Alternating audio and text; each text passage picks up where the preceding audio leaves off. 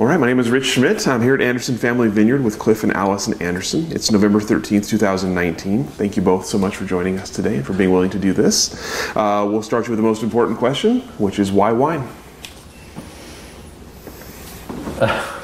I'm going to get a little long-winded here because the roots are fairly deep. On my dad's side of the family, they homesteaded on the Oregon-Idaho border back in the 1800s and were farmers and builders and did a lot of different stuff. But my grandfather, that's my grandfather, went down to San Francisco after the earthquake in 1906 and helped rebuild and liked California, and he pulled the family out of Payette, Idaho and Ontario, Oregon, and took them all down to San Diego, where my grandfather established, in addition to a masonry contracting business, established a farming operation. And it was an old-fashioned farm. He had chickens and cattle, and my dad used to have to milk cows every morning, and he wouldn't drink milk for his entire life because he hated getting up at 4:30 in the morning. And San Diego in those days was very, very rural, and there were a lot of farms. Well, I grew up on a family compound on my grandfather's retirement farm. We had 3 houses on the property and aunts and uncles and everybody around. And my parents were off working and having kids and stuff, and I spent most of my time hanging around with my grandfather, who was an interesting character.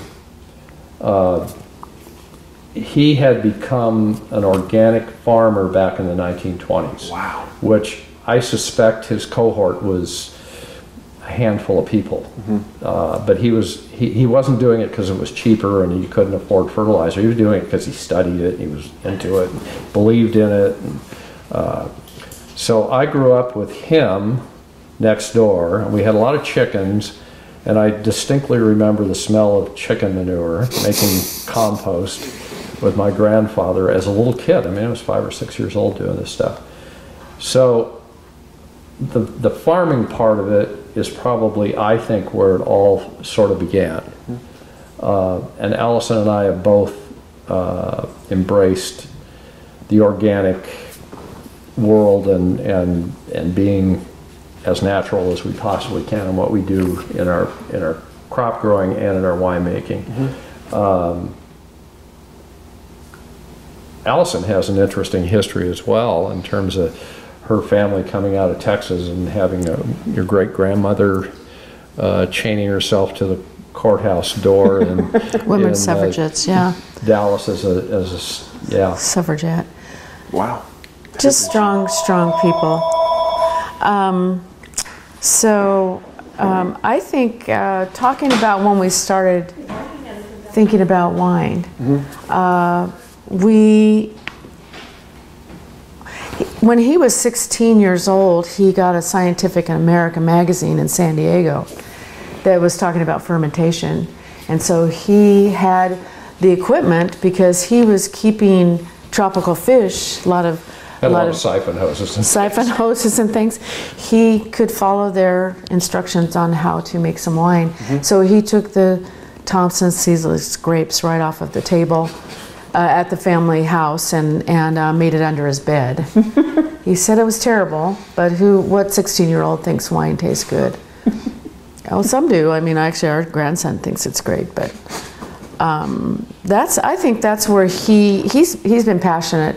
And I do say him because when we were at San Diego State, he was going and getting French winemaking books. We didn't know we were going to be here and do this. When I was still studying, he had finished. He'd go get winemaking books from France. He loves to grow stuff, and we love to take the fruit. We've made it from every kind of fruit imaginable. Grapes are the best thing to make wine out of. Good grapes. We've tried about everything. And you have to make money to do this. So he had a market research company for 20 years here in Oregon. Griggs Anderson Research is what it was called. Sold that in '98, and then we could do this full time, but it afforded us to be able to do this without any bank help. So that's where we feel like we're fortunate. We were making wine together in college. We've made wine from kits. Anne, I can't remember her last name. He used to have Wine Arts on Broadway. I don't know if she's in our... Anne McCollum, I think her name was, or something. She also had a vineyard in Southern Oregon. But Anne was the first version. Wine Arts was the name of the store. It was on Broadway in Portland. And she was kind of the first version of a wine supply operation here in Oregon. And we would get various things from her vessels and that sort of thing. There was quite a loss in the industry. She, as I understand the story, and you may know this better than I do, she was stocking shelves one day, and I think she was in her 80s and fell back on a ladder, hit her head, and died. And the industry was sort of left without a source of stuff. I mean, we bought things like canned... Did we get our first press? Cherry concentrate, and our first little funky little presses, and we made wine out of it that I can remember. Cherries, cranberries actually made pretty good wine. Pears, a lot of different stuff. Kits of frozen Cabernet Sauvignon from California. Yeah, we got frozen grapes, and you know what? That wine tastes like frozen grapes. So you just don't want to do that. It tasted like freezer grapes. It's like, yeah, for sure. It's like, no. What's that back taste? What are you tasting here? Frozen grapes. So it's not a good idea. We moved up here from California in '73. Is that right? I believe, yeah. Between us, when we crossed the border, we had $20 in cash, no credit cards, no jobs.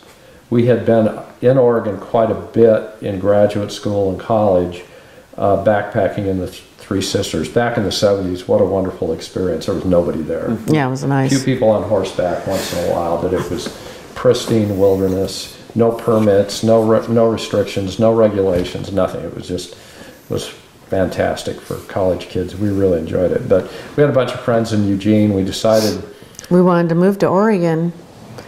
It's like living in the mountains all the time. Yeah, who wouldn't want to do that? We had been working together in graduate school on a project that was probably funded by the CIA in retrospect, where we were doing research, collecting data from the New York Times, which was considered to be the best universal record of what was going on in the world at the time. So they had correspondents everywhere. All the instances of political turmoil and government coercion all over the world.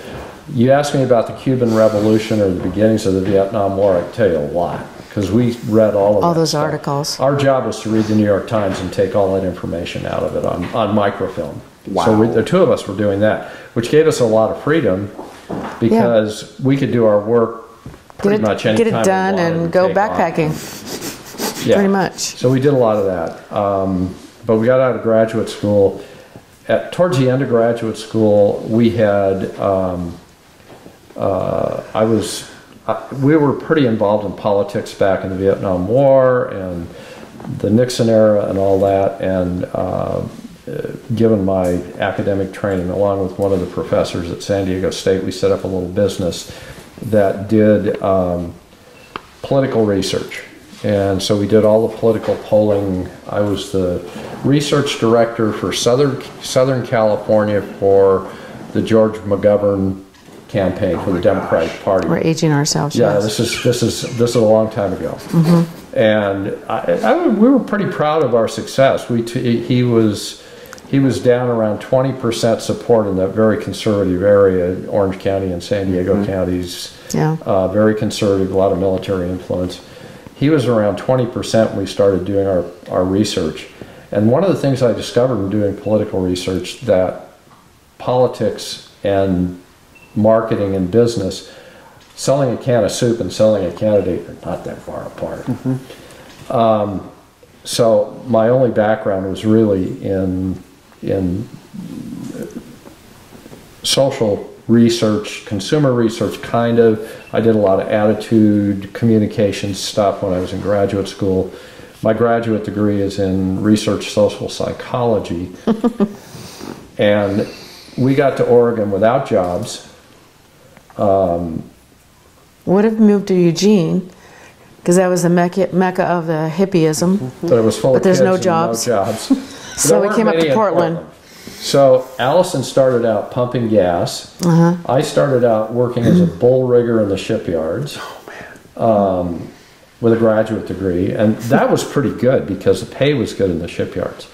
Then I went to work in a meat warehouse for Safeway over in Clackamas. Hated that job. Swing shift. It was cold. It was I didn't work that hard in school to be working in a meat warehouse. So I worked there for a while. The gas prices came along, and Allison. You probably tell a story better than I can, but my understanding was they asked you if you went to college, and you said yes. So they moved me to the office, but and they took her off the pump block. Yeah, and so I was allocating gasoline at that time. So stations would call us to see if they could get gas. So I had a lot of power. Here she is. Here she is, an executive working downtown for Standard Oil for Chevron, making a lot more money than I was throwing around beef. Yeah, so I was a breadwinner. So I could quit and go look for a real job. So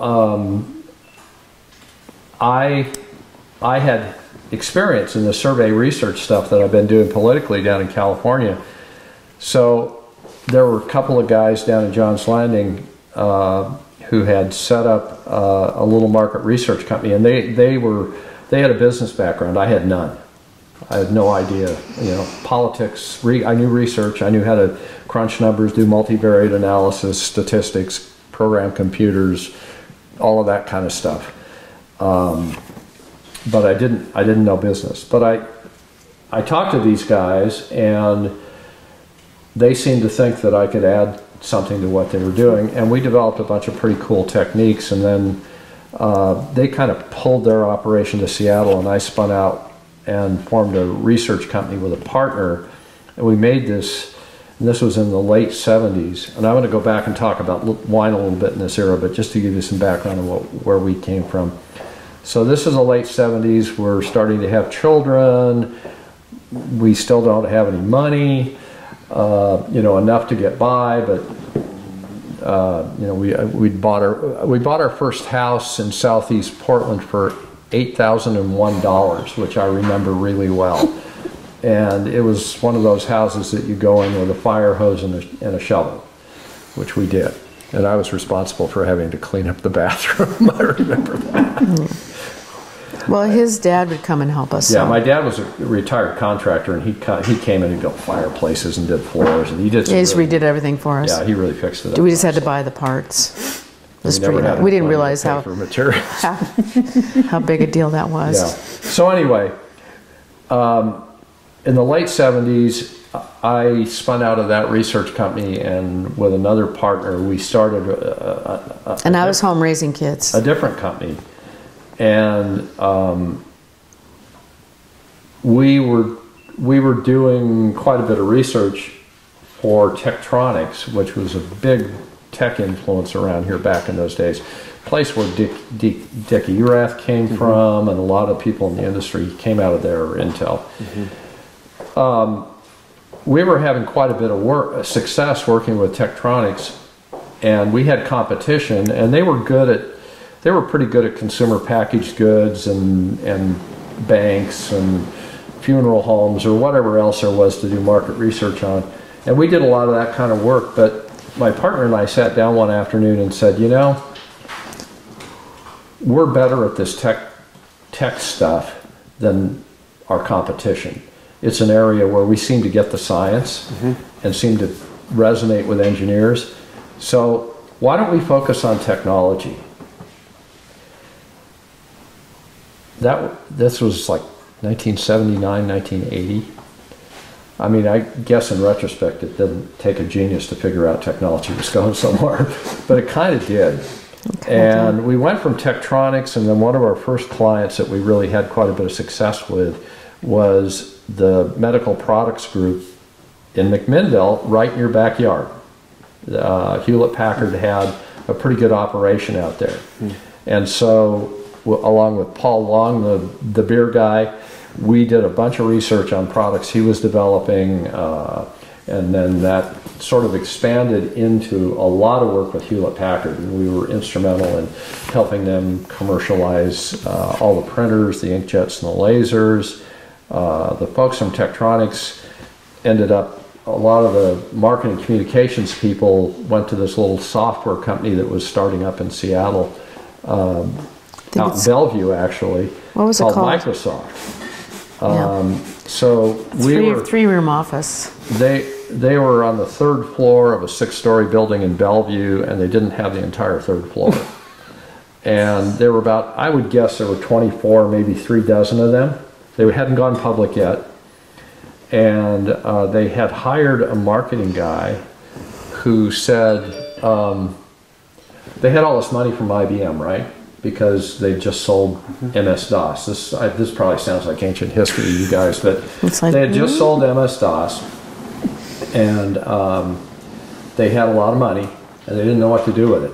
And Bill Gates was clearly interested in getting bigger and being successful and dominating the world, evidently. And he was so young. And he was in his 20s. Yeah. He was mid-20s, I guess, by then. He'd already been down in New Mexico, and he was back up in the Northwest. So this marketing guy they hired, a guy named Roland Hansen, said, Bill was going, we've got Flight Simulator, let's make games. We'll do that. It's just like, we know how to do games, we'll do games. And Roland said, well, maybe we ought to figure out what these people want to buy. And so we did probably the very first, very painful, because it was like less than 2% of the population had ever used a microcomputer, a PC. So we had to find those people. There were no lists or anything. It was just like weeding through the entire U.S. population to find this really small group of people. But we did. And we found, we worked and we lost so much money on that project. But anyway, we worked until we found enough of them to get a statistically reliable sample and projectable. And once we got them on the phone, because they were early adopters, they'd stay on the phone with us for an hour because they wanted to talk. They were passionate about it. So we got a lot of really good information. So we go back to Microsoft and say, yes, they play some games once in a while. And they won't pay very much money for it, and that's not what they really need. They need these things which were pretty exotic at the time. I mean, a lot of this stuff was news to us. These things called applications, really, strangely enough, they're using these things called word processors to write books, and spreadsheets to do financial analysis and data, database stuff, and they want to communicate with email and all that. And Bill looks at that and says, well, if that's where the business is and what these people need, let's go that way. So we were instrumental in helping Microsoft really develop that whole strategy and reorient their business. And we did the same sorts of things at Apple. We killed the first prototype of the Macintosh.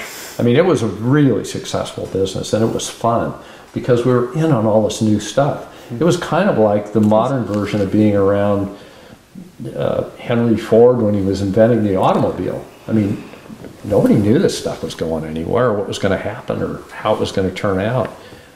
So it was pretty exciting. We got to work on a lot of really neat stuff.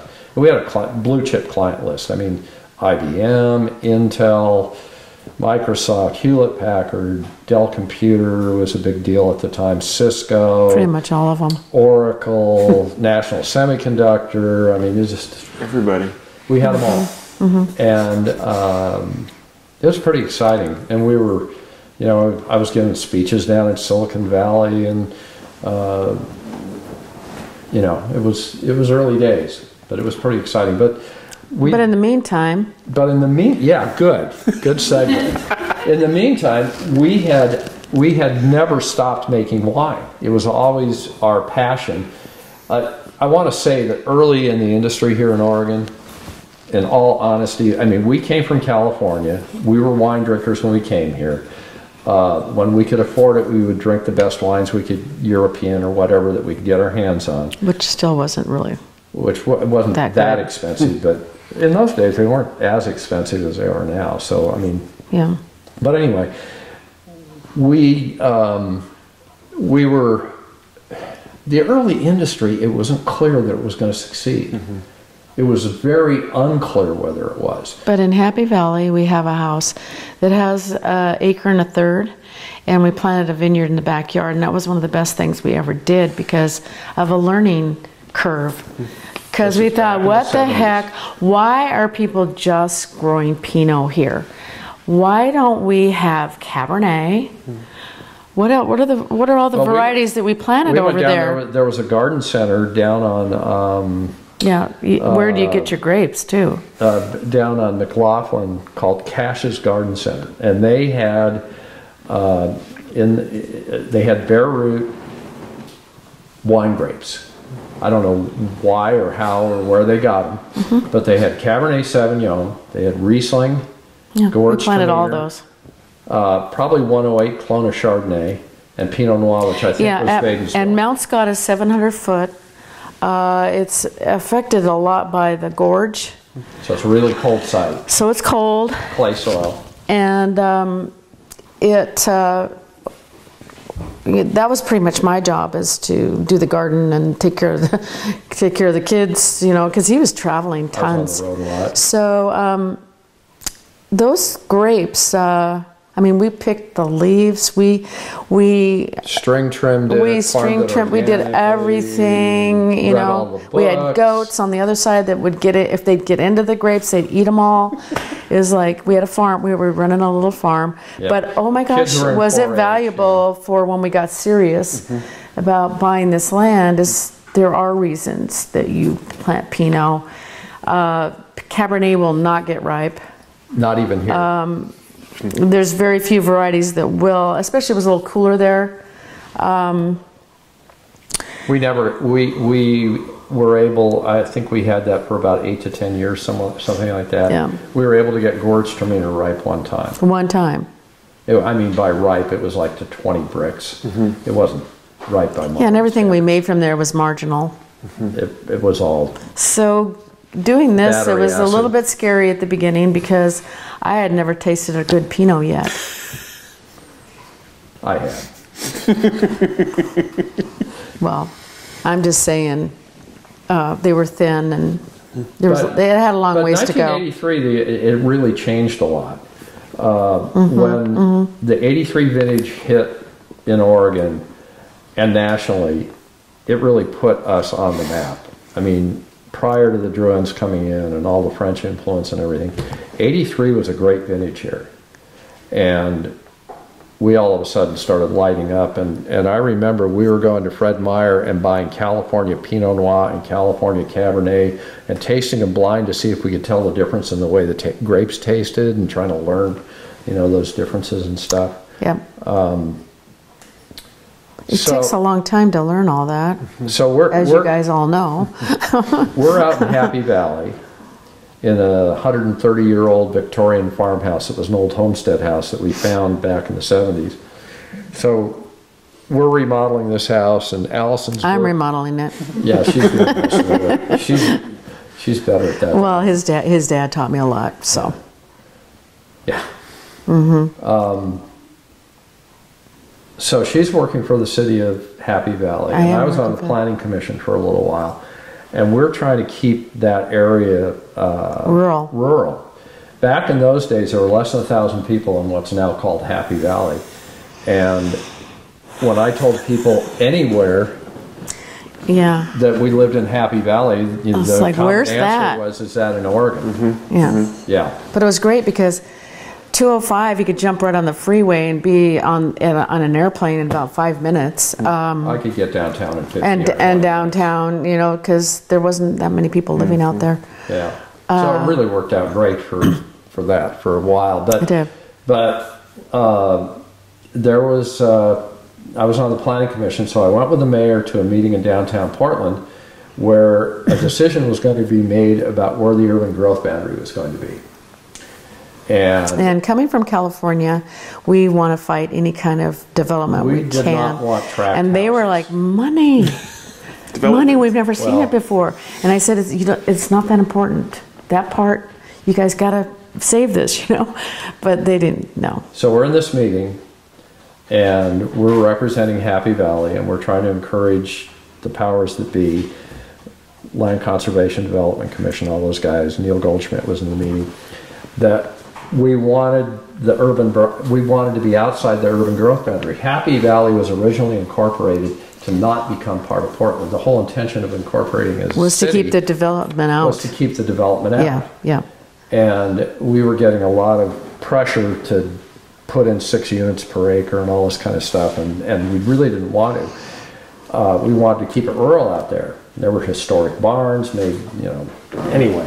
So, in the middle of the meeting, Neil Goldschmidt stood up with a Sharpie on the white, there's a map up on the wall, and he drew a line and included Happy Valley. And just drew right around Happy Valley. Inside the urban growth boundary, and that was it. That was the end.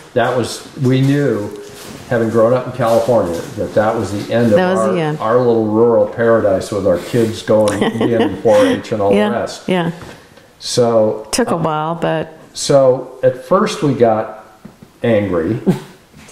Oh, and that's why we bought this property. Yeah, we spent. That is why. Yeah. We were like, okay, we're getting out of here. Okay, we have a choice. We can either stew here, be upset, and lose, you know, all the rural stuff that we chose this place for, or we can find a new place to go. New rural place. So for 3 years, the two of us, every weekend we had free, dragging the kids around in baby seats and all the rest, would go out, and this was mid-'80s, we would drive around all over. I mean, we looked a lot of places. We were over Beaver Creek, out at Scappoose, but a lot of it was right around here.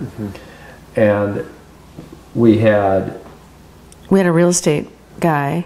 We tried various real estate people. We also did a lot of driving around. We did a lot of different stuff. But one thing we did have, which seemed kind of crazy to most people, we had an altimeter with us. We did, because of the 700-foot level. Because we couldn't get things ripe at high elevation, and the climate has changed. You know, being a farmer and watching the weather and keeping weather records since the 70s here in Oregon. But we didn't know it would change. There's no question. It's gotten more variable, it's gotten more extreme, and it's gotten warmer, especially at night. I mean, climate change is a real thing. So we were looking for a site where we could get grapes ripe. That was really a major motivation. We didn't want to be too high altitude, but we had sort of conflicting agenda. Allison wanted a great view. I wanted a view. I've got a view in Happy Valley, so I need that view. Yeah, Mount Hood's right in the kitchen window. And it's like, yeah, it's like, I need a view, and I thought, well, I'm safe. I can't be that low and have a great view. And I was wrong. I wanted to be low enough elevation so we could reliably ripen. Get it ripe, yeah. This was a long time, 30 years ago. Yeah. So we were sticklers about a lot of it. So we looked at, there's a lot of vineyards around us here that were raw land then. Some that had what our friend the mayor used to call pucker brush, which had been logged off, but it had grown back a lot of blackberries and stuff like that. Yeah, yeah. And we never saw anything that we even got close to buying. I think we were originally looking for 5 or 10 acres. We weren't looking for anything quite as extensive as this. But when we saw this, we swallowed hard. I mean, we still didn't have much money. And back in those days, raw land for vineyards was $2,000 an acre roughly. This was quite a bit more than that. Not 10,000, but more. And this is 20 acres, this site. But there was no question. When we saw this, we were the first people that saw it. It was cattle pasture, there was nothing here. The herrings. We were the first people shown cattle it. up here. We were the only people that saw it. Wow. Even the neighbors didn't know about it. No. And this is where the view is. I think the herrings really wanted to, they were concerned because it had originally been platted as 4 or 5 acre lots and people could have built houses up here. And they were farming and they didn't want to see that happen. So when they knew that we were looking for something to plant a vineyard, they were willing to let us look at it. And, they were, Fred and Bland Herring were brothers, and they were breaking up their business, and they needed some cash for tax as they pulled their businesses apart, their farming business. So they wanted to sell this off because they couldn't see any, this didn't really have. You can't farm it for them. Guys that are growing cherry trees, filberts, strawberries, what else have they grown down there? Plums and walnuts. Those were all the things they had history with, and cattle. This was not a good site. Cattle could be up here for a few hours, a few days, and the grass is gone. It doesn't grow back because it drains too well. There was no water up here. So we negotiated with the Herrings, and there were a few conditions. It was hard bargain. 430 at the top. 430 feet of elevation. We're not real high here, even though it seems like we are. Yeah, you think you're on top of the world, but there I go. There's my view, and I'm low enough. So, but I couldn't believe the view. It just took my breath away, and it still does every day. It does most people that come up here. It's really been beautiful that way, and it's totally rocky. It's an old landslide, so the drainage is like spectacular. We never get a puddle up here. We didn't know about the drainage necessarily when we bought it, and that was one of the stipulations with the Herrings, was that it would be okay for us to have somebody come on here with a track hoe and dig pits. Just so because I'd read enough books that I thought, drainage is a big deal, and well, we came from, and Happy Valley. We had septic tank there, so it's not like we haven't been out in the rural before. It needed to perk well for a lot of different reasons. So, but we didn't realize that every hole they dug, little fist-sized rocks go all the way to the bottom. All the way to the bottom. So, and we think it goes about 500 feet because that's how far they went for the well. They had to. So it's pretty amazing. We've had 3 different professional geologists come out here independently tell us it's an old landslide, and we've got no evidence otherwise.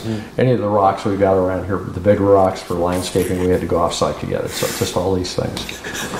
So anyway, we dug the pits all over the hill. The Herrings got a little concerned because they still had cattle on here, and they were concerned they were going to fall in.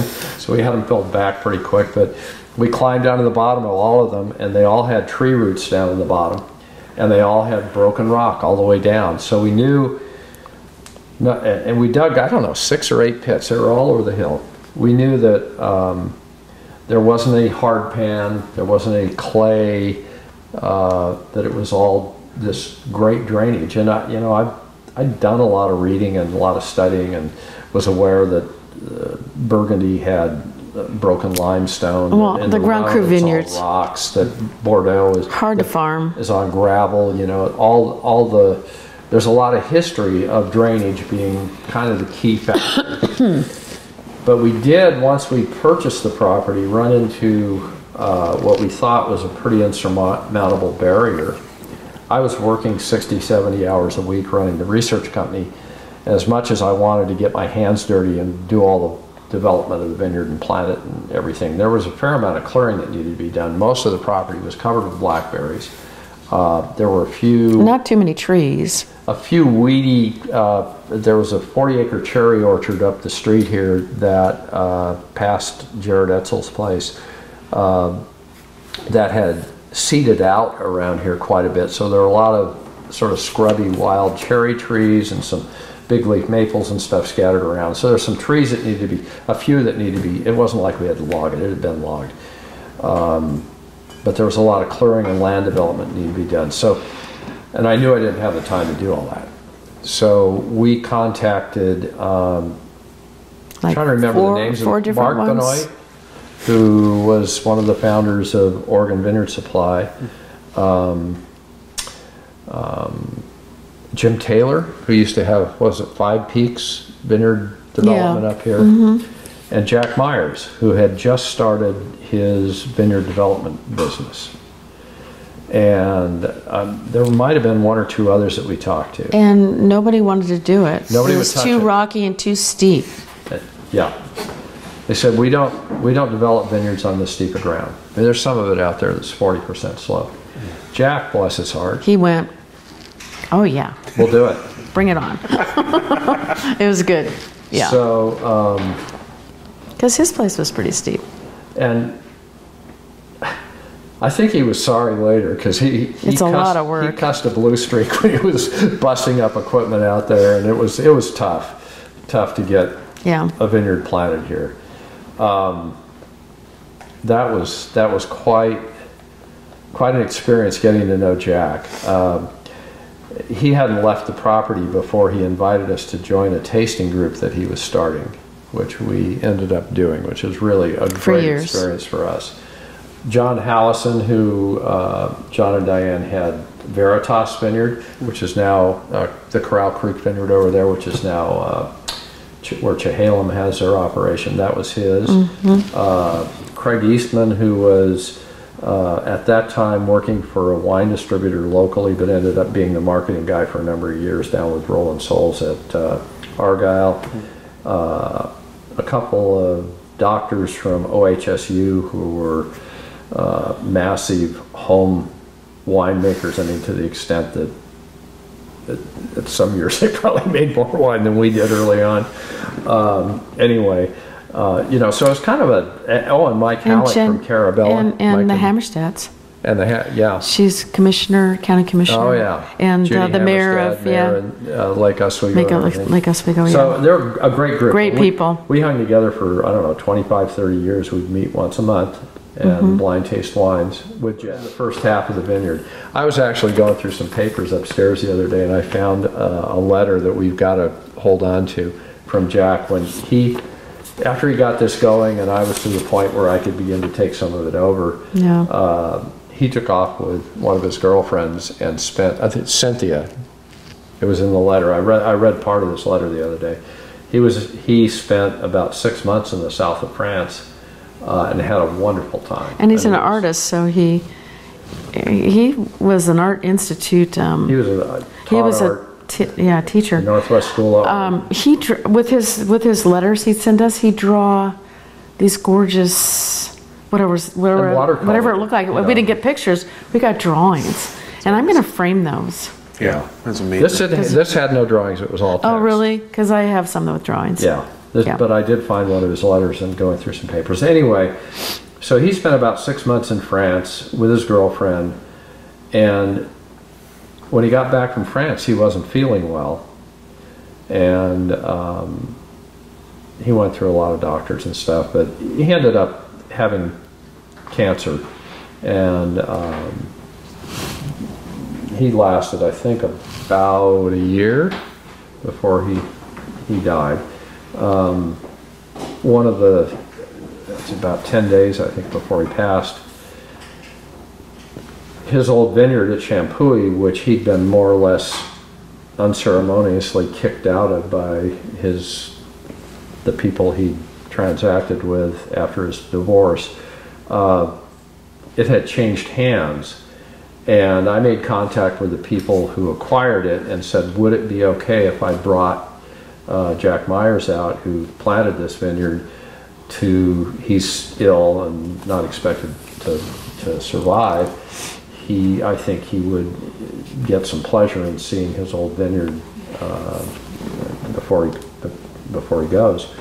So I brought Jack out, pulled him out of his sickbed, and he had a chance to walk around the vineyard a little bit and talk to them about. That's what the picture in the book, isn't it? Yeah. That picture in the back of the Deep Roots book. I think it's near the back. He's sitting with him. This picture was taken that day when we were out there. That picture right there. was taken the day we were out there with the new owners, and I think we were sitting by the Pinot Meunier vine that Jack had propagated from the one he found growing in the woods up there, which was a really interesting discovery, and one of the things that sort of alerted all of us to the fact that maybe there was something, a wine industry here before the modern one that started up in the 60s.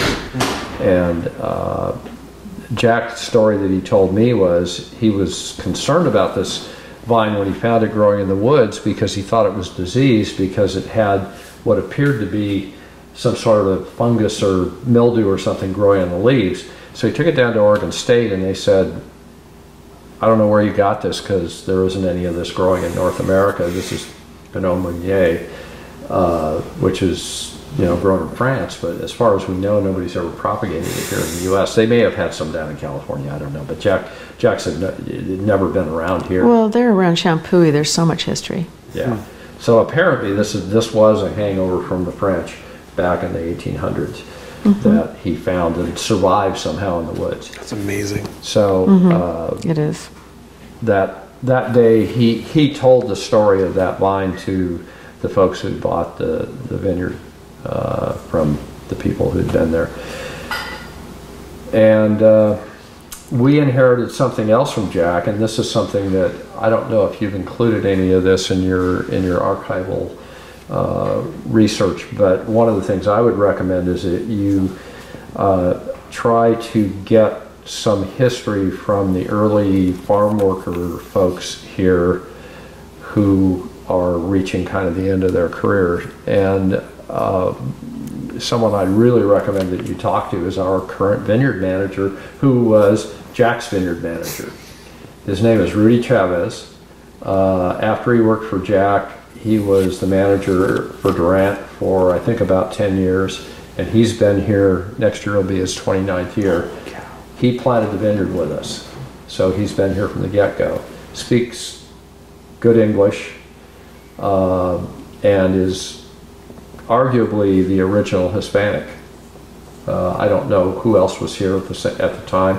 I know that Jack told stories of trying to find people to help in the vineyard, and that there were, in those days, Vietnamese boat people coming in who had some agricultural experience, and they tried using Vietnamese and Laotians and day laborers and people off Skid Row and farm kids. And I know that my business partner was pretty good friends with the Durants, and her kids, when they were in high school, used to go pick grapes and do vineyard work like for Silke Blosser and the Durants. The Durants were part of that operation early on.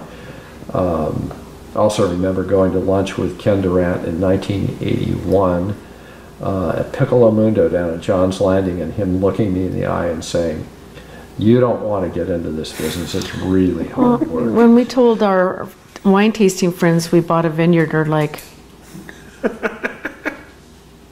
"Are you sure? Why didn't you talk to us first?" It's like, well, you know what it's like when you have the passion. Yeah. You can't stop yourself.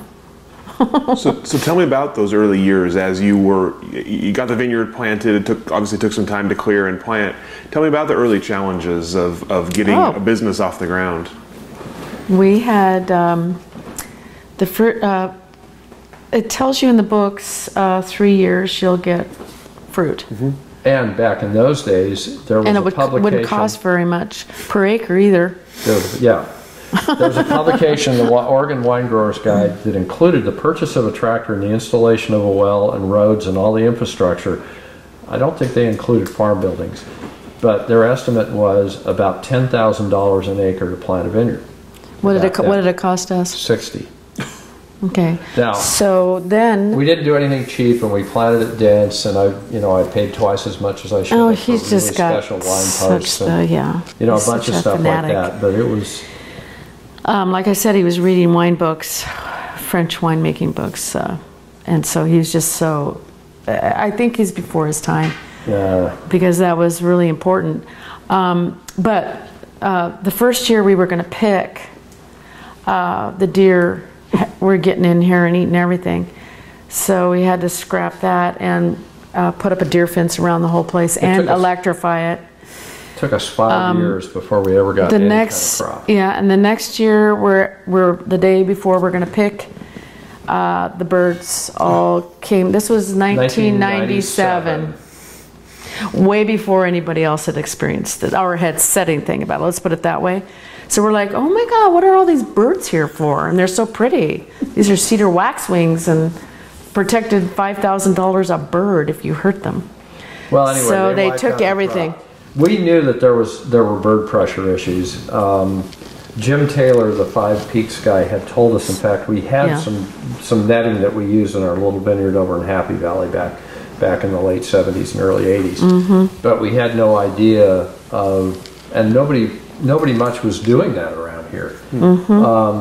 So we had a little bit of bird netting up, which saved saved a few plants, right? A little bit. But we couldn't make any Pinot that year because they took all of ours. We had a bird scare device out there, and the battery ran down, and because we didn't even have electricity up here. So anyway, we lost that crop. Yep. But we net the whole vineyard now. We got really good orientation to netting from Grandpa Jim Marish up the Red Barn. We used to go up and talk to him a lot. They were great. The herrings down here on the flat, that used to, where the filberts are where you come in, that used to all be strawberries. And that was actually Dick Erath's nursery that he used early on before he planted grapes up at what was Knudsen Erath Vineyard. I think so is there anything else about us? David nurseryed some stuff down there too. Anyway, back to you. Back to the 90s. We started out just making wine for ourselves. First vintage we actually made a little bit of wine was 97. We made a little bit of Chardonnay, no Pinot. Yeah. With Jack Meyer's help, we made Pinot Noir as well in 98 and 99 and 2000, 2001. So there were about 4 or 5 years in there we were just making wine for ourselves, and we were selling grapes. And it was one barrel of Chard and 1 barrel of Pinot was what we were making. Yeah. And without 25 cases, that's so much. We'll be fine. But we gave a case to everybody that helped us, and it just, it's amazing how fast 25 cases will go. And we didn't realize the first year, which was 98, that we were processing it. We didn't realize that we needed wine to top with. Yeah, the 98. Or we saved a little bit, but it wasn't enough. And so we had to go buy wine to top with. And what wine do you buy to top your special wine with? You don't go cheap, so that was a very expensive. There was a case of Argyle Pinot in that 98. Exactly. So which was ours and which was the other, we don't know. But now we have tanks for topping.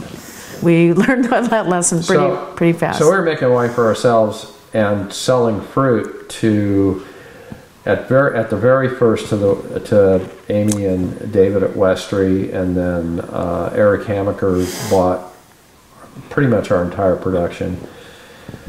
And about 2000 we began. And I was promised that we would sell grapes, so I could just live here and never be a winery and just look at the grapes and make our own. But I think we came to the conclusion, both of us, as we've gone along, why we went in the direction we did, because we would sell our grapes and then taste the wine being made from our grapes, and it was hard. Because sometimes they put a vineyard designate on there, and it's like, oh my God, they're not treating our children very well. And the wines we were making got better. I mean, we went to Chemeketa, we went to Davis, we took a lot of coursework, and we had some good friends. Jim Prosser at J.K. Carrier helped us. Was really, really helpful when we were building a winery and thinking about that. But we ran into a time period, I'd sold the research business by then, and we had a little more money to work with, and I came to the realization that we were pretty deep into this farming process, and farming wine grapes is not a profitable enterprise if you do it meticulously. You know, we've got 2 guys, which we do, working here full time, all the time, and they're well compensated. They have medical insurance, and you know, it's pretty expensive. And the way we farm is about as costly as it can be. It's a small vineyard. It's a lot of hand work. I mean, there are 31,000 vines out there, and starting right after New Year's, in about 6 weeks, we have to go out and make about 6 different hand operations to each one of those 31,000 vines. You do the math, it's a couple 100,000 things that 2 people have to do. And it takes skill, and it takes quality folks to do that. So we're spending all this money farming and not making any money selling grapes. And then around 2000, 2001, we went through one of these things that we seem to go through periodically in the industry. It's cheaper to plant a vineyard if you don't do it the way we did it. It's cheaper to plant a vineyard than it is to build a winery. Building a winery is very capital intensive. You put a lot of money into equipment and construction, a couple $100 a square foot. Maybe it's $300 a square foot now. I'm not sure what the costs are looking like, but it's a lot. And you need a lot of space to make wine. You need a lot of expensive stuff, tanks, barrels, presses, it's a money pit. It really, really is. You know, you hear that in the industry and people ignore it because they've got the passion like I did, like we did. But it truly is. So we put our own money into it for years. Yeah. So 2000, 2001, one of the things that was going on is this cyclical thing I'm talking about, where every so often the vines in the ground get ahead of the industry's capacity to process the fruit. In talking to Bill Hatcher, I think that was really kind of his genesis of A to Z, was the notion that, hey, there's more grapes coming online than there are, for lack of a better term, factories to process all this produce coming in. And in 2001, people didn't pick some of their grapes because they didn't have anywhere for it to go. 2 effects for us. One, it undercuts what you can charge for your very expensive grapes because there's a glut. Number 2, if you don't have somewhere to go with those grapes, you basically have lost all that investment, a year's investment, which is over $100,000. So did that ever happen to you? Every year. Well, we always were able to sell our grapes when we needed to sell our grapes, but as insurance, at least this is my logical rationale. Probably I had an underlying agenda, I think, that I wanted to make wine commercially, to be honest about it. Underlining agenda. But we felt like to protect ourselves, we needed to have some of that capacity to produce wine. So that was kind of our transition into winemaking, was on a larger scale. And the first year we made 300-400 cases, something like that. Not a lot. Yeah, we've gone slow. But we were making wine commercially in this space with a permit and everything, while it was all under construction. It took about 3 years to build what we've got here. We have a very good friend who we're fortunate to have build this with us, a fellow named Marty Knopf, who he has quite a history, interesting history in not too much fermentation.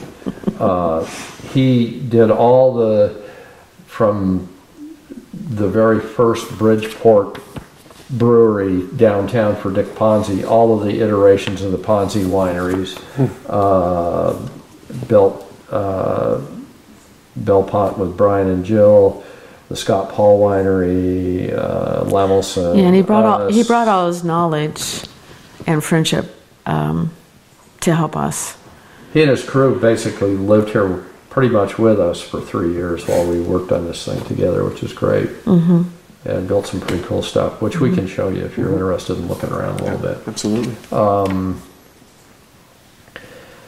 So we also started selling grapes to Jim Prosser for a vineyard designate in 2002 when J.K. Carrier was still over on Benjamin Road in the barn, and worked with Jim. And Jim, in addition to by then, Jack had passed on. We had his wake up here with, Dick Erath was here, and a bunch of the early industry people were here. I think Myron was here.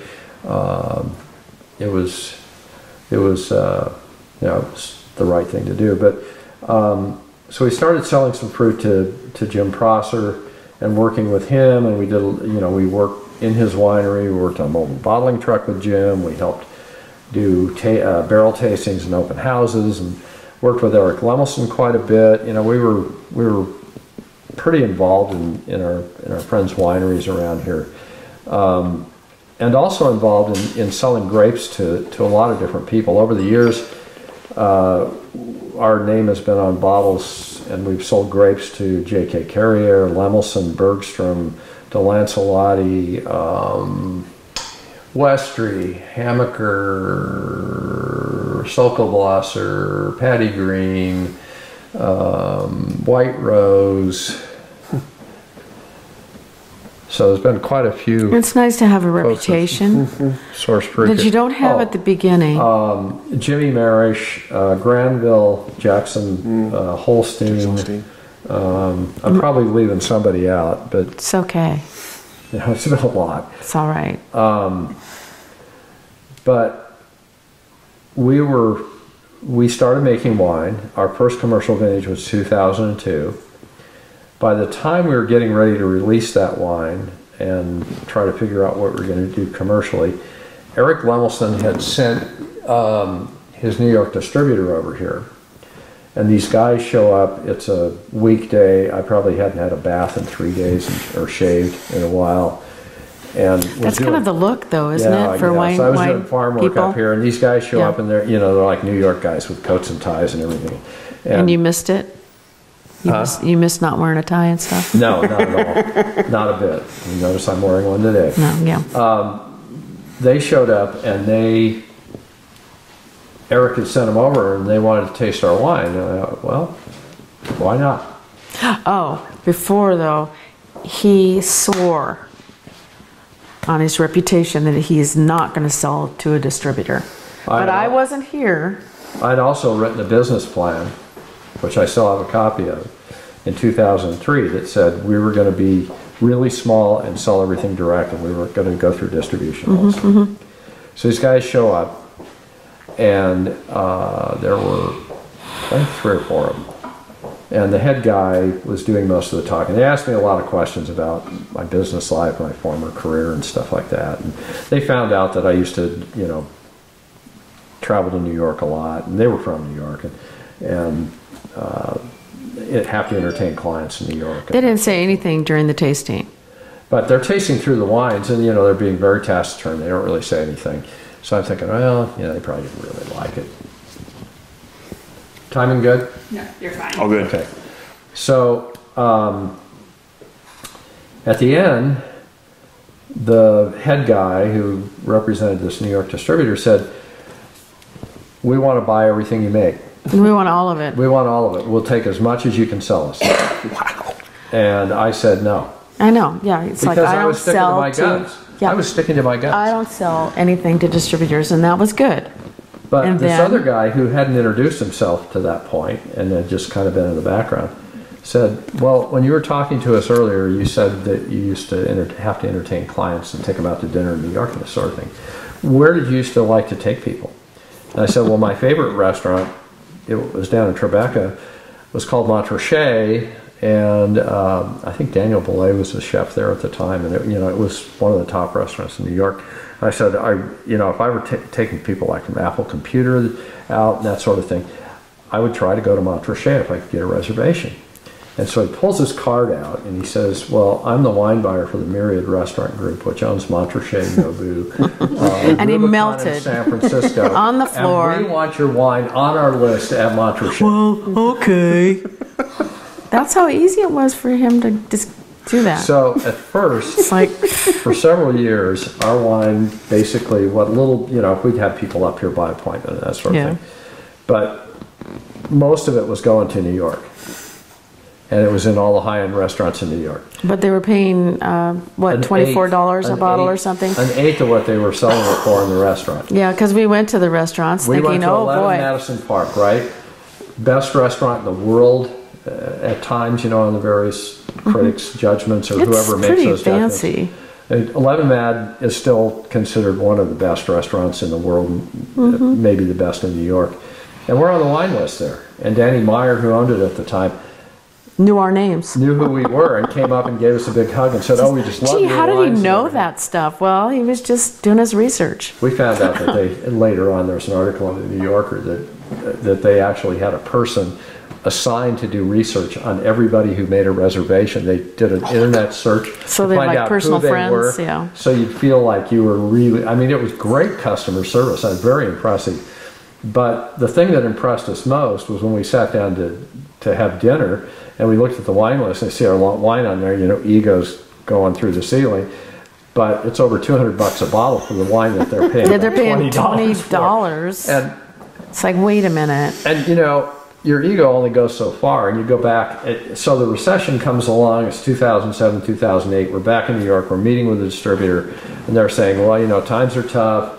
We've had 9/11. That was hard on everybody in New York, and now we've got this recession. We need you to reduce your prices. And There'd be no way, you can't make any money at all. I went back and did a more thorough, I was kind of back of the enveloping up to that point. I went back and did a more thoughtful financial analysis, realized we were losing money at the price we were selling wholesale at the time. That every bottle we sent to New York was, you can't run a business for very long that way, losing money on everything. So we just said, we got to change our game. So instead of doing that, we shifted back, we went back to the original business plan that we'd written back in 2003 and said, okay, what did we start out intending to do before we got kind of ego sucked into this distribution thing. And the original plan was to sell direct. And so we said, there's another thing that's been going on, because we do a lot of the tasting ourselves, and they're mostly by appointment, and we're face to face with the customers a lot. And if there was one thing I should have learned in 30 years of doing customer research, is to listen to the customers, because that was the whole point of my business career. And one of the things we were hearing a lot of was, why don't you have a wine club? And we're like, well, because we didn't come from that generation. And we had never So- belonged to a wine club. No, And I we're said, not, we're like, that's- okay, well, That's pretty short-sighted to not have a wine club just because we're not in a wine club. People keep asking us for one. So we said, okay, if we're going to do a wine club, let's try to apply some of this marketing intelligence that hopefully we learned over that career and build something that is pretty customer-centric and works for them and works for us.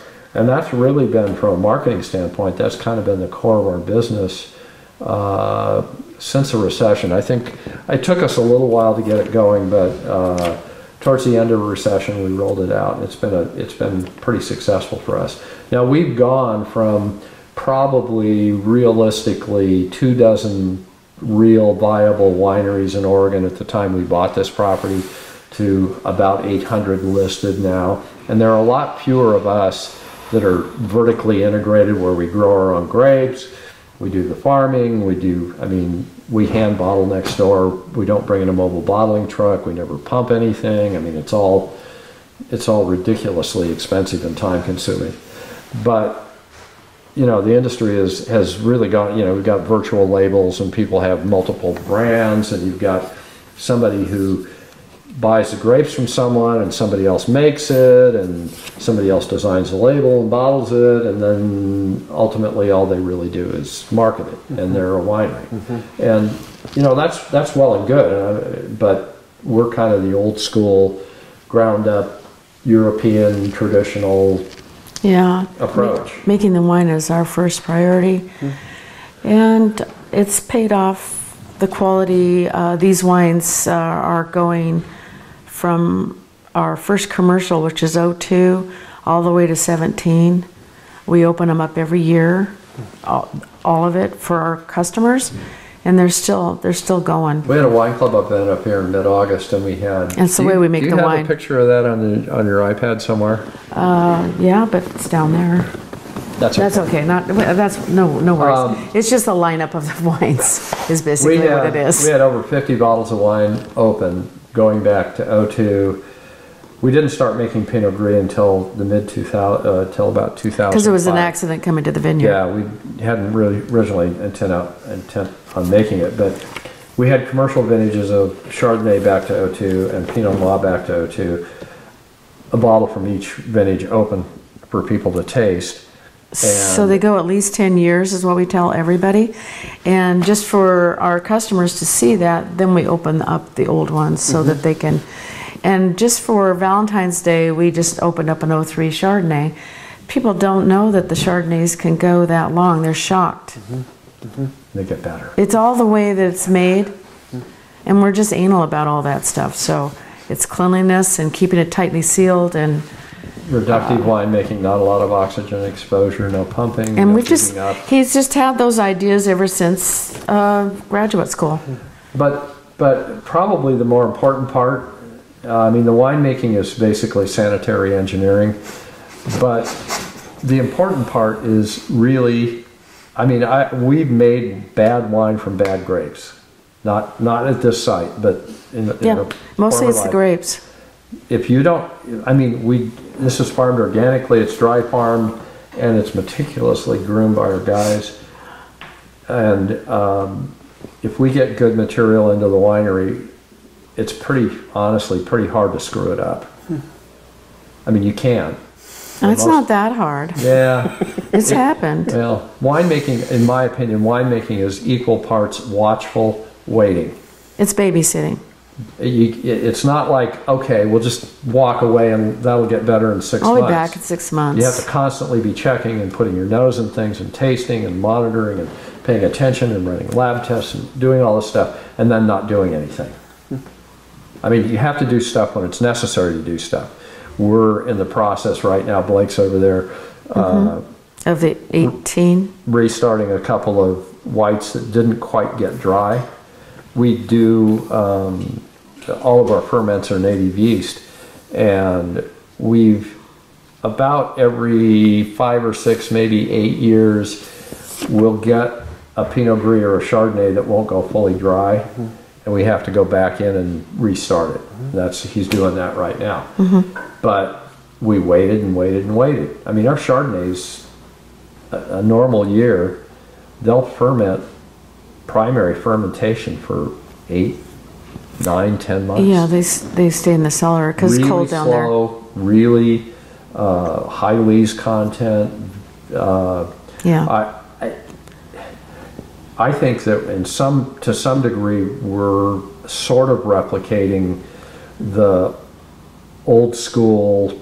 Not that we're making Burgundy here by any means; these are Oregon wines, but we're replicating some of the old traditions that were evident in Europe, where in Burgundy they're more continental climate, they're cold in the wintertime, we have a cold cellar, we purposely keep the cave cold, we bring in cold night air so that we cool everything down and we slow everything down. And it's an old saw that drink no wine before your time. Who was it? Orson Welles, who used to do those ads, I think, for Gallo, which were kind of nonsense, but that patient winemaking is important. One of my pet phrases is fast food and fast wine have a lot in common. They aren't the best. And we've been fortunate that we've had the patience and the resources and the time, although we're getting too darn old to be doing this as actively as we do, but we've had the time to be patient with our wine and wait and let it fully develop. Well, we didn't at first. You just want to, the first year we got the grapes and you've got your barrels and you can't wait to see what it tastes like, but it's too early. Yeah. there's no way to tell. You've got to give it.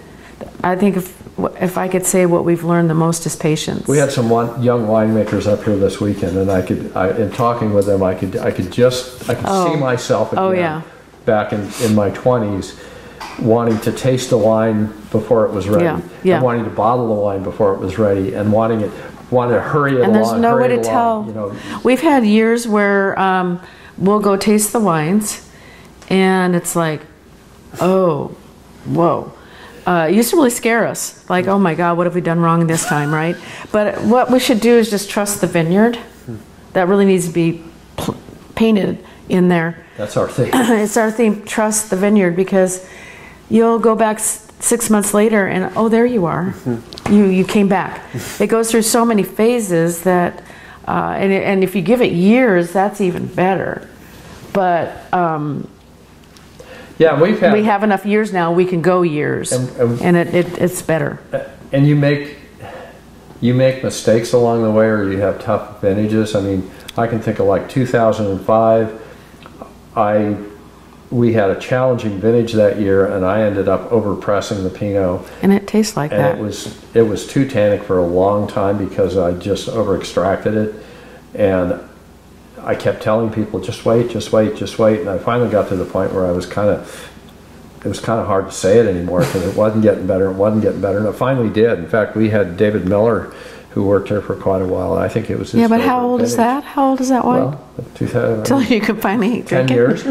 It's like, 2011.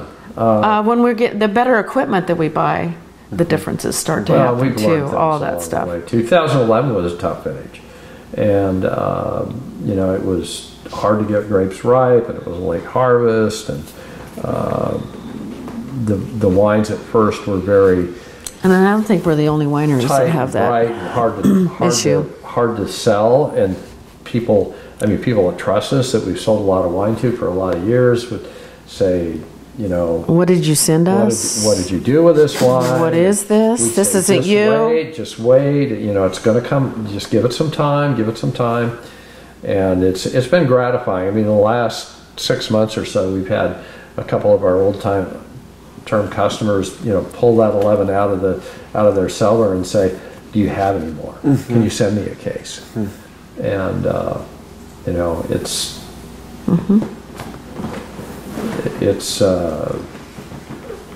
it's challenging at times, and you think you've learned it all, and then you get thrown a curve. This last vintage, 2019, was a tough year for a lot of folks. There were people here in the Dundee Hills, and I don't know the names of the vineyards. they lost their vineyards. Who lost crop this year due to powdery mildew. And Rudy and I, our theme this summer was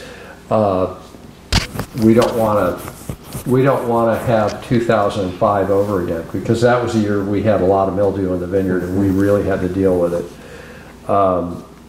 We had to do things like shorten up our spray cycles, and being small makes that a little bit easier. And one guy dedicated to bringing up one grape and saying, "Oh my God, it's starting." Yeah, I mean, he's just like that. Thank goodness. I don't know what we'd do if we didn't have him. Yeah.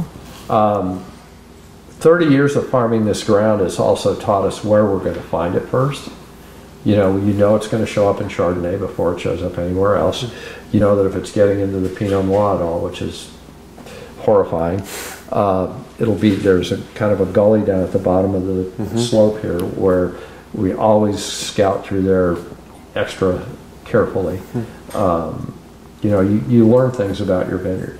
You're not going to see it on the end rows. It's going to be in the middle of the row, which puts me on my soapbox about planting rose bushes at the end of the rows. That's not where mildew starts, folks.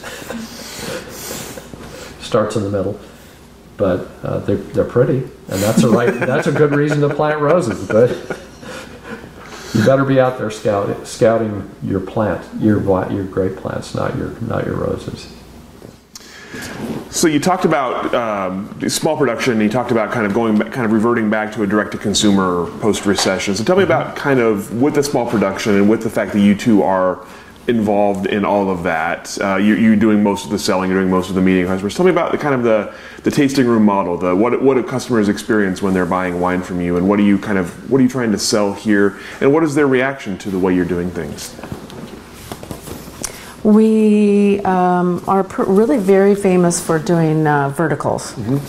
A lot of tasting rooms don't do verticals, so we have say 3 to 4 years of Chardonnay, Dijon Clone Chardonnay, and the Pinot. We'll have 1 year usually of the Pinot Gris because we have less than an acre of it. It just sells out faster. But people love to go through the different years. One of the things we've discovered with the wine club model is that people appreciate getting multiple vintages. So we can actually kind of curate our inventory. And you know, if the CFO were running this business, they would tell you you need to accelerate your cash flow, turn over your older inventory faster, all that sort of stuff. But we also understand that our wines develop rather slowly, and that they don't reach their peak upon release. So we have an opportunity to give our customers a more fully developed bottle of wine and a variety, so they're not getting, you know, if they get a case of wine, they're not getting all one vintage, they're getting a variety.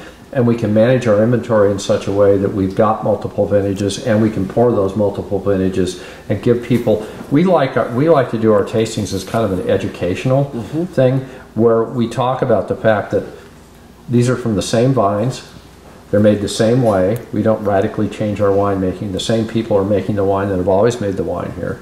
It's on the same place, you know, it's all, we've controlled as many of the variables as we possibly can. And so what you're probably tasting is Oregon's vintage variation and the weather that year. You know, sometimes we even shortcut it and say we bottle Oregon's weather, and you're tasting it.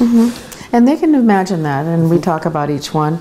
The important part about tasting all those different years is that they, and the way that we manage selling it, is people, their comments are, you're selling library wines? Because we've got 4 out there. These aren't library yet. They're available at the They are available at the, price. and it's all the same price. All the Chardonnay's the same price, all the Pinot's the same price. One of the things we pride ourselves on, and we think people enjoy because we hear this frequently, is that we're real. We don't stop doing wine work when they're here. In fact, we have people up here tasting during harvest, and we just staff for that and try to manage it in such a way that they get some of the real experience. If we're bottling, the bottling line's running while they're tasting. And we used to stop. People doing the tastings are Wendy, Blake, Cliff or I. Everybody's involved, and they know all the answers. It's not a typical tasting room, and I can really say our customers love that. In fact, sometimes when they're coming to pick up their wines for club, they request that whoever they want be there to serve them. That's kind of hard to do sometimes, and they'd be good with any of us. It's real high touch, but it's also buried in the guts of this business is high tech.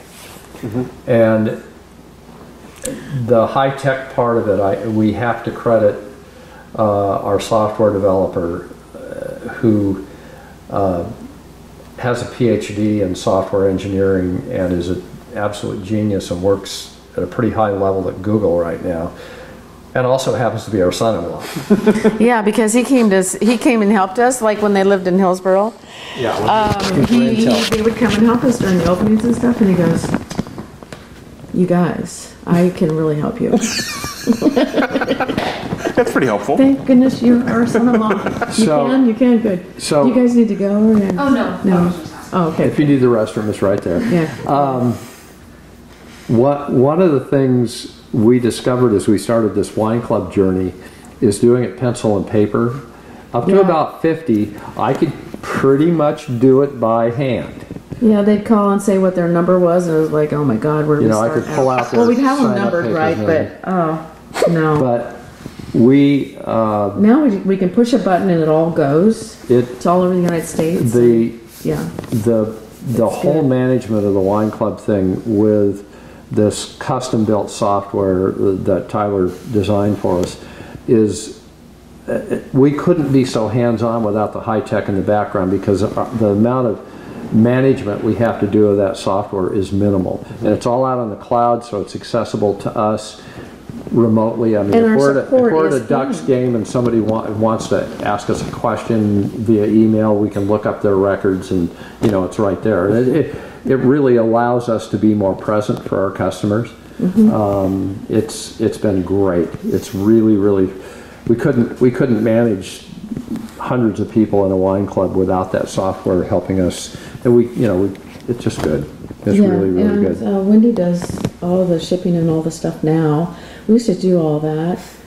People are, but we're able to do it because we got that software. And we have really good relationship folks with like Wendy and like Blake and helping us with it. Because I used to do the books. I mean, I used to be pretty good at QuickBooks. I wrote all the checks. He'd go up there and just, you know, you couldn't talk to him for days because he had to input everything, you know. Well, in running a business, one of the things you don't often realize is the amount of clerical work and then the amount of just book work and record keeping and management stuff you have to do. And I used to do payroll, and that's crazy. So Wendy does everything, so I'm just saying. Yeah. She took all that off our shoulders, so we can have a conversation now. And Blake's over working on the wines. We had a meeting this morning and talked about these 2 tanks of Chardonnay and this 1 tank of Pinot Gris that we've run numbers on, and we have a sense that there's a little bit of residual sugar in there that we need to resolve, and which ones to do and how to do it. And now he's over there doing the work. We really don't mind waiting on the customers. We both come from a sales background, and I love it when I see old friends coming to pick up the wines and such, because when I see them, they're coming and I'm not going to be there, that's almost upsetting for me. Just friends, you know. One of the things that I learned in my business career, because I was doing pretty high level consulting in a lot of pretty high powered organizations, and the thing I'd see the marketing people particularly do, because they're promoters, is that the grass was always greener and they wanted to attract new customers, that they were always focused on how to get new business. And there was a guy named Roger Best at the University of Oregon that did some interesting research on this, and it really resonated with what I saw in working in business and also with a lot of my research, was that oftentimes in marketing and in business, your best sales opportunity is your existing customer. And that people oftentimes are looking for that new customer and neglecting the customer they have. And we try as hard as we can to be there for them, for our existing customers, and help them stay connected with us.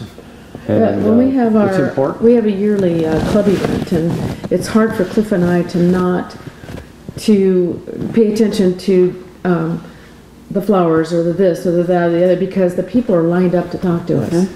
We made the mistake one year of allowing about 130 people up here. Wendy allows me to talk to people. She says, go talk to the people. We didn't put a limit on the number of folks we could have. We put a limit, but it wasn't as low as it should have been. We had too many people up here, and we really felt like it didn't work as well at that number, so we cap it at 100, 50 couples. And that way we can make sure that we have personal interaction with everyone. And the people that are helping us too. Pausing just a second. Goes back. Oh, did it come off? Yeah, that's totally fine. You could go right up here if that's easier. Just so you have something to hang on to. Yeah. So as with that, I'm curious. We talked earlier about when you started making wine, when you had your property in Happy Valley, you weren't real sure about this whole wine industry thing, if it was gonna take off. By the time you bought in, obviously enough had changed that you were confident in trying what you did. What are the biggest changes you've seen? At what point did you decide this actually is an industry that we can be successful in, that can be a successful thing in Oregon? I think the key has been how slow we've gone. We weren't in a rush. And I've loved that fact because we didn't just do it all at once. Well, the quality improvement in the industry has been dramatic, and a lot of it is due to the transition that the original folks here, the Ponzis, the Adelsheims, the Sokolblassers, the Dickie Raths, the early folks didn't come into this knowing what they were doing, honestly. They overcropped Pinot Noir and made stuff that wasn't a respectable rosé out of 6 to 8 tons to the acre. And they learned from their experience instead of following that path. They went back and said, okay, we've got to keep improving. And there was that early collegial atmosphere was super powerful to getting us to the point where, in my opinion, we make the best Pinot Noir in the world by and large here. And also a big factor in that history is the French. How they either got mad at us for being in competition with them. Mad at California mostly. Mad, and just shut us off. Or, you guys can grow Pinot? I'm coming over and buying some property. The smart ones. The Durhams coming in was a giant thing, and the rest. And the French influence has been largely positive. I tend to struggle a little bit with the idea that we're trying to duplicate Burgundy here. We've spent a lot of time in Burgundy. We spent a lot of time in New Zealand. We've been in South America tasting Pinot Noir. This is a special place. We make special wine here. We need to make Oregon wine. We can learn from other places, but I'm on a soapbox about really stressing that what we do here is Oregon. We're not Burgundy. We're not California, and we're not New Zealand. This is its own special place, and honestly, in all the world, I think some of the best fruits and vegetables grow here in the Willamette Valley, and that translates into wine grapes, and it translates into wine. Yeah, if we can have a good tomato year, we're going to get good grapes. Just for the years, we've just realized that, you know? I want to talk a little bit, real quickly, about one thing we hear frequently from our visitors. A lot of our people that come here, folks that stay at the Allison, for example, are sophisticated world travelers. They've been to Napa, they've been to France, they've been to Italy, they've been to Argentina, they've been to, they've been around the world. And particularly the ones that used to have a habit of going to California every year or every other year. The message that they frequently communicate to us is don't become Napa. We hear that all the time. Stay Oregon. We love how genuine it is here. It's more like Dry Creek, Sonoma. It's not, we haven't turned into Disneyland yet.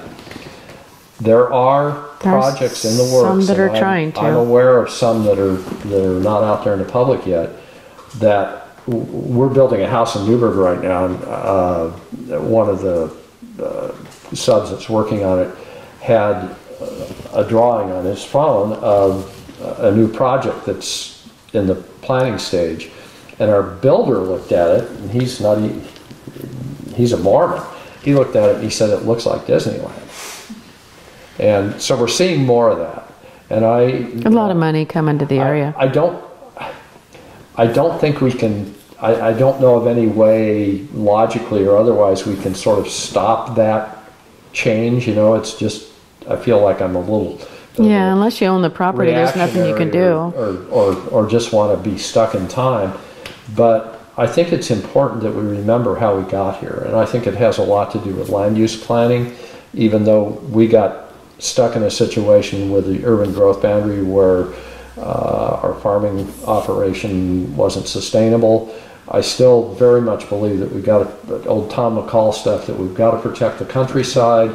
We've got to keep rural areas rural, that if we get too, it's kind of easy to kill what it is that makes Oregon Oregon if we don't respect what it is that we have here. The population of the state since we moved here has tripled. Yeah. And we're the kind of the early people in the California influx. We came up when everybody down there said, you'll be back in 6 months. Yeah, it's like it always rains up there. Yeah. We never went back. No. No. So what do you see as you look into the future for Oregon wine? What do you see as you look a decade down the road here? It's just getting better as far as the quality. of not every winery, but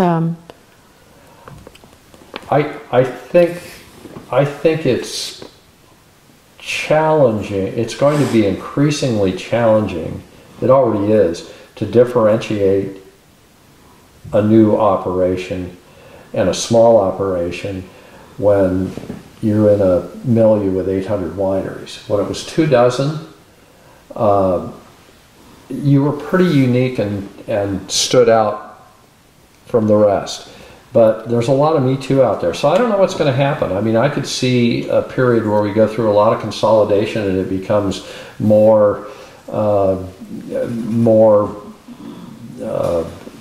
it's sort of like the mom and pop grocery store kind of went away when the supermarket came in. And I wonder if that isn't potentially the future of what we're going to see here in Oregon. And it's not one I relish. I'm an old guy now, and I kind of I thought things were really great back in the 90s and the early 2000s, and it's kind of like it's getting a little bit bigger and more, this is not what the Oregon Wine Board necessarily would want me to be saying, but I don't really like the idea of it becoming more like Napa and larger operations. I think there's a great sense of collegiality and community and ownership and genuine warmth that comes from the small family farm. Mm-hmm. And I hate to see that go away. I remember after we named this place Anderson Family Vineyard, about 5 years later I walked into a Fred Meyer store and I saw Gallo Family Vineyard on an end aisle display, and I'm going, Gallo, you guys make your own bottles down in Modesto. You're not a farm. You're a factory. I mean, in a lot of ways, they are a farm, and I acknowledge the contribution of the Gallos to the wine world. But and when we first started, all we talked about was how are we going to, when wine started getting better, how are we going to get people here, right? Mm-hmm. So they weren't doing the best job of getting people to come to the Willamette Valley. Do we have anything to complain about now that they've been successful with that? Job with the Allison, and they, having more lodging options for people is a wonderful thing that I hope we see in the future. I'm not a golfer, but I think if we had a destination resort with a golf course out here somewhere, I think that would be, if it was done appropriately, tastefully, and respectfully to the area, I think that would be a good thing for the wine industry, at least the way we operate within the wine industry. And how is there room for everybody? Who knows? It's just like anything that grows like this, I think. Happy Valley did it. For everybody. I'm not sure there's room for 2,000 brands. That worries me a little bit, that you start, and you also, perhaps there's a risk of losing a bit of the quality message as we start trying to produce more Pinot Noir, more Oregon labeled wines for under $20.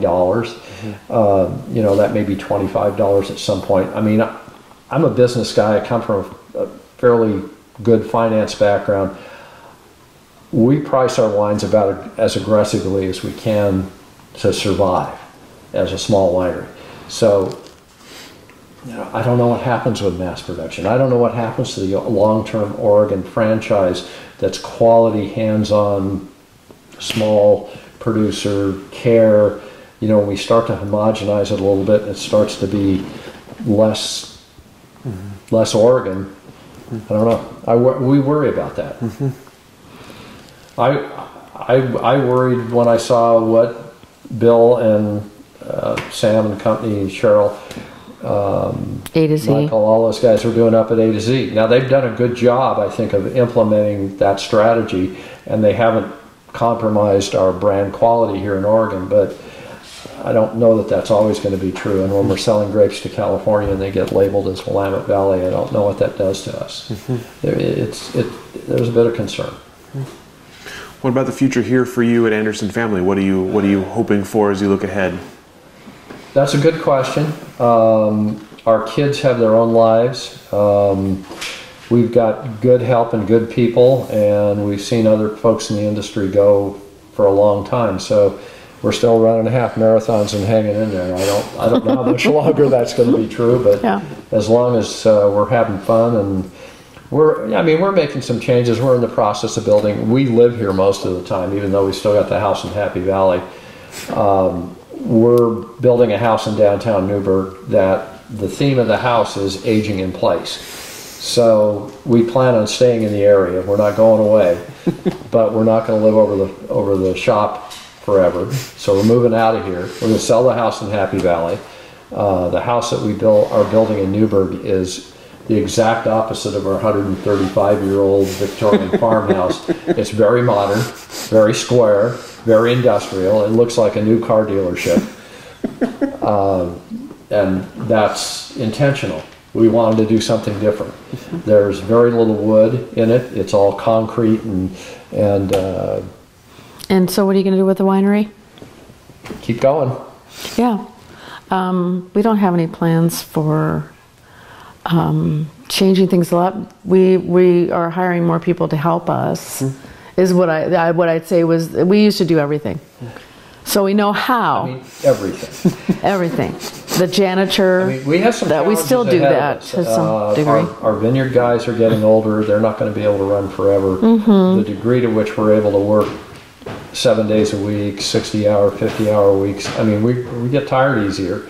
So those things, we're going to either successfully groom and develop people to be able to do that kind of stuff, or we may ultimately have to find another solution, which could mean that we have to sell to somebody. Our grandkids aren't excited about that idea. They tear up when we say we don't know what we're going to do when we're 80, and that's not that far off. But the work is really hard. But one thing, and so that's where our kids went off, got their educations and bye, see you later. We realize that the only way you can do a business like this is if you're passionate. You have to have the passion.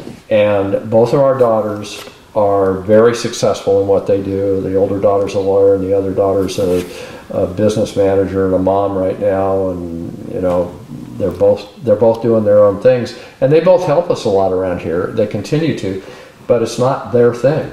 And we're not going to shoehorn a grandkid or one of our children into saying, guilt them into taking responsibility for owning this place. Because it's been our passion. Yeah. They've been through the whole thing with us. And the biggest, going back to when we bought this, the biggest overwhelming emotion I had when I realized we could own this property was kind of dread isn't quite the right word, but trepidation. Profound respect for the stewardship. Good stewards. We think this is a pretty special piece of ground. I mean, people that come up here from all over the world are, and I'm sure every winery has visitors that love being there, and it's a wonderful outdoors experience, but this has an exceptional view. For example, the UPS driver who goes to every winery in the valley says we have the best view in the valley. And he parks and has lunch. Yeah, and says you ought to charge me to come up here. I said, no, it's okay, as long as you say good things about us. So our first feeling when we bought this was one of intense responsibility to make sure we didn't screw it up. Building these buildings on top of a hill up here, we could have easily thrown up some kind of sore thumb Tuscan chateau, and we consciously, we had great architectural advice. A guy that used to work was the second in command for Mies van der Rohe, was our main architect on this. If you know, Mies van der Rohe is pretty famous, maybe only second in famousness to Frank Lloyd Wright, American architecture back in the 50s and 60s. Was advised us on the design, but we all thought of having this look like Oregon, to be reflective of the deep roots here in the Willamette Valley, and that means a lot to us. And I think we would have bought a lot more land at the beginning because we were a lot younger. I would have. Yeah, he was already doing it, and I said, no, you're not. I started out trying to buy the property over here and the property over there. Yeah, he was just like asking everybody, got your land for sale? She was like, no, let's just stay, let's learn this first. Allison had the wisdom to say, we just need to really take good care of it. And enjoy this, because he already owned that market research company with 200 people or whatever. We just needed to be slower. It'd be okay, but it's hard to take your foot off the gas when you're doing it your whole life. Yeah, so I think you've learned pretty well to back off. Still learning. Yeah, I know, you're still learning. It's true. That actually leads really well into my last question for you guys today, which is, what is the secret for a successful marriage in the Oregon wine industry? Oh boy. Well, we've been married 47 years, so we knew each other as kids. This is going to sound kind of corny, but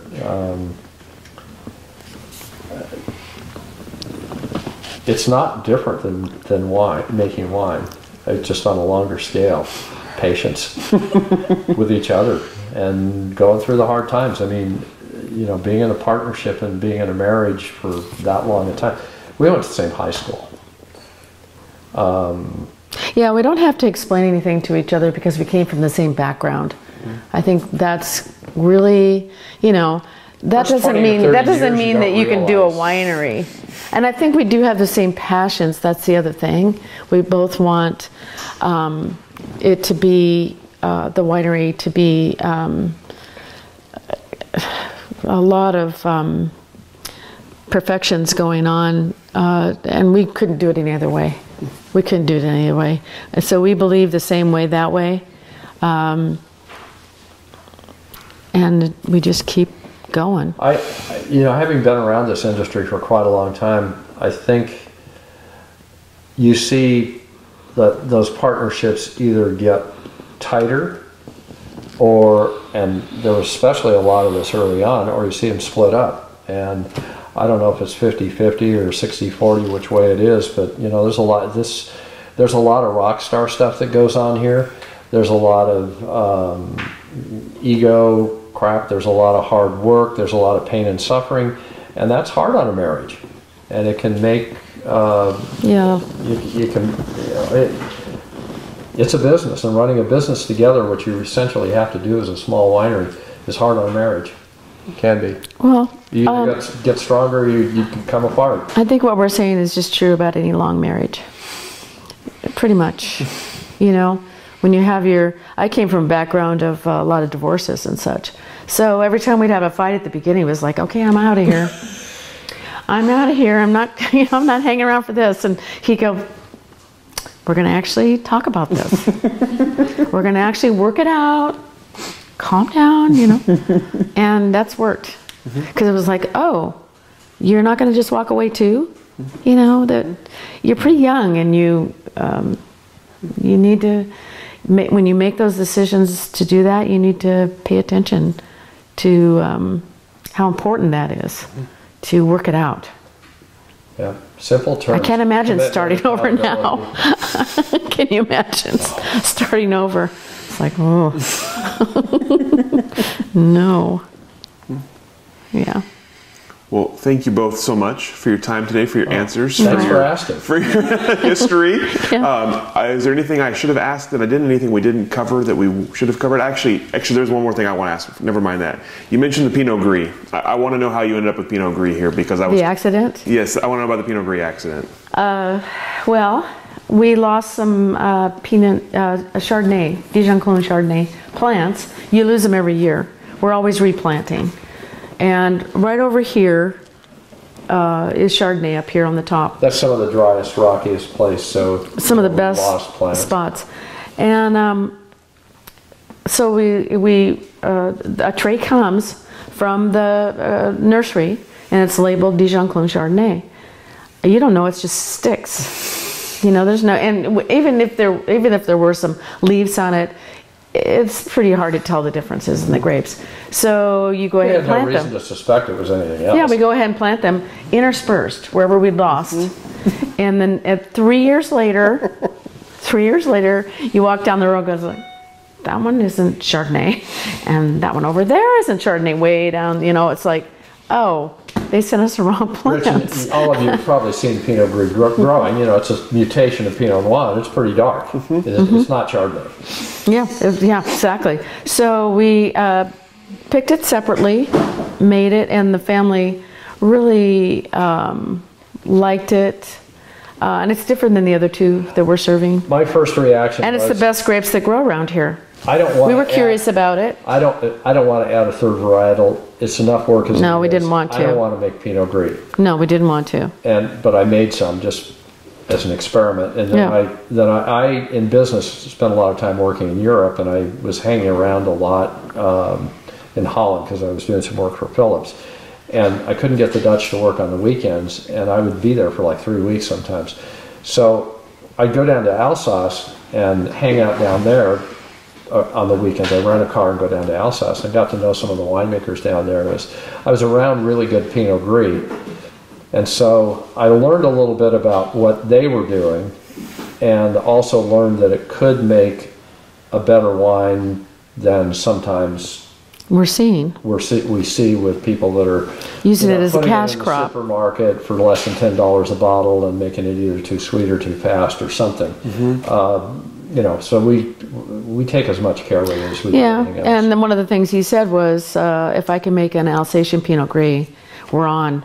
And so these are lasting at least 10 years. Wow. And we're also, if you can wait 5 years, if you can be patient enough, which nobody is, you can get like a dry Riesling viscous fusel flavor. Yeah, we've had some of our older some of them Gris do that. start to taste like a really good Mosel.